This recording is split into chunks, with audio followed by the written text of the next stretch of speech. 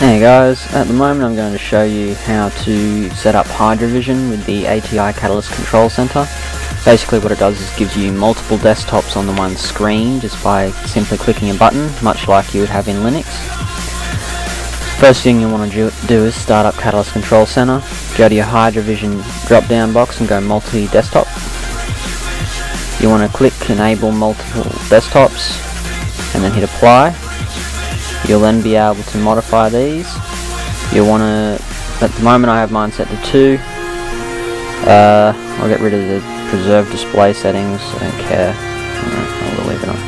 And you want to enable show icon on system tray.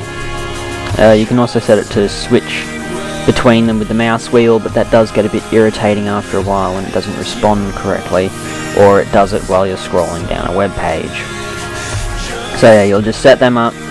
You might have to hit apply and click OK.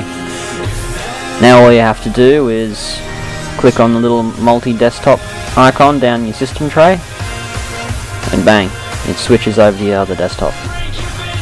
Now you can open whatever you want here, say a second instance of something or whatever. I don't care, it's just there. So there, you can just switch between them both without anything still showing up on either one. Quite useful if you're trying to hide something, but yeah. Good luck with that and have fun hiding stuff.